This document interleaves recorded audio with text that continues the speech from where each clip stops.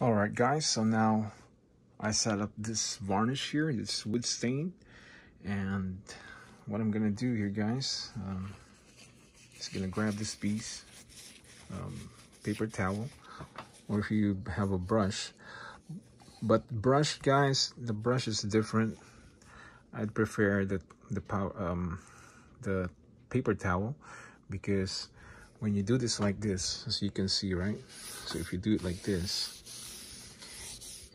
it's gonna look fine. Brush guys is it has this kind of like thick strings, and it's gonna leave a mark like lines, and it's gonna look a little funny. But if you like the way that it looks, that's all up to you, you know. But I prefer this like this, so you guys can see the difference already. See, compared to that. And then I'm gonna cover that so you can see. There you go guys. You see the difference guys, before than after? So it's way better than before. Yeah. And then I'm gonna do this side here in the corner. Okay. So I'm just gonna stain that like that. Okay. No need to be perfect, but I mean, you don't really see the sides when your receiver is facing towards you, because you're looking at the front, the plate, the front face plate. Yeah. And that's where you really look all the time. So you guys can see the difference, right? There you go. It's way better than before. So this wood stain guys, they have different selections, you know, if you want darker or lighter. They have it at Home Depot, and you can always get it there. So now I'm gonna do this side. See, that's what I'm gonna do. Cover this faded surface. Yeah,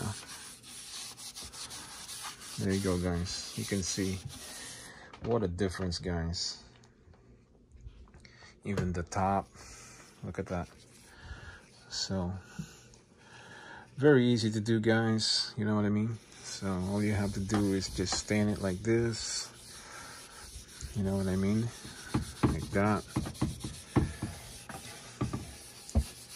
So if you want a lighter one, you just do one layer, or if you want darker, you can do like two layers.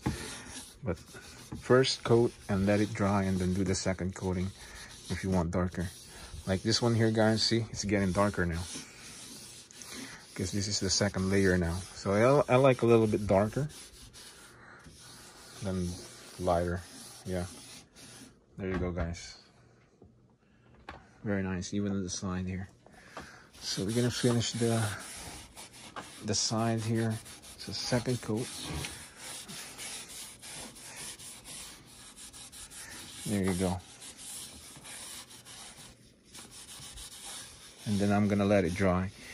And then after that guys, I'm gonna do my other receiver that I bought from Super Scope, right over here.